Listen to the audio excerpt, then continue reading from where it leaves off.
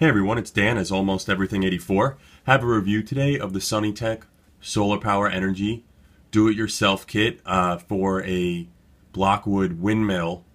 I've seen some of them as windmills and like a watermill. Mine's a watermill, as you could see, but I think you have the choice to pick which design you'd like.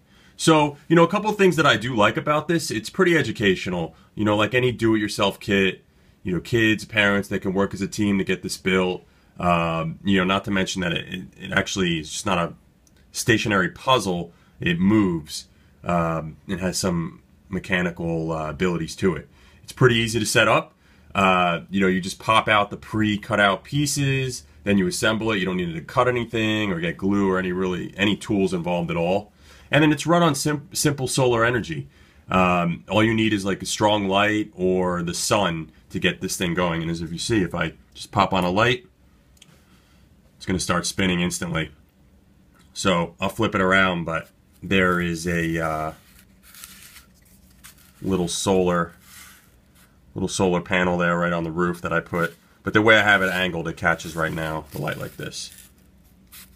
Let me get that going there. There we go. Needs pretty strong light to get going.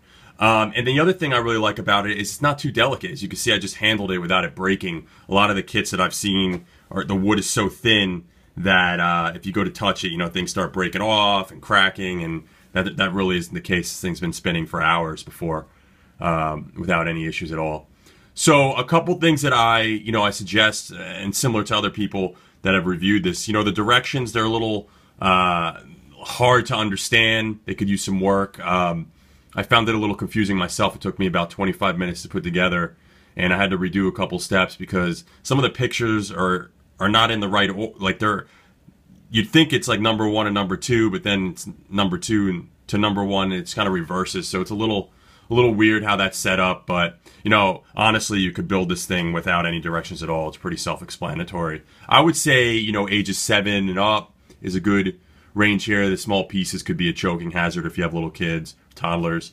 And the other thing I want to say is you want to make sure you have strong light, because when I first built this, I put it by the window and nothing was happening, and I was like, oh, this thing doesn't work.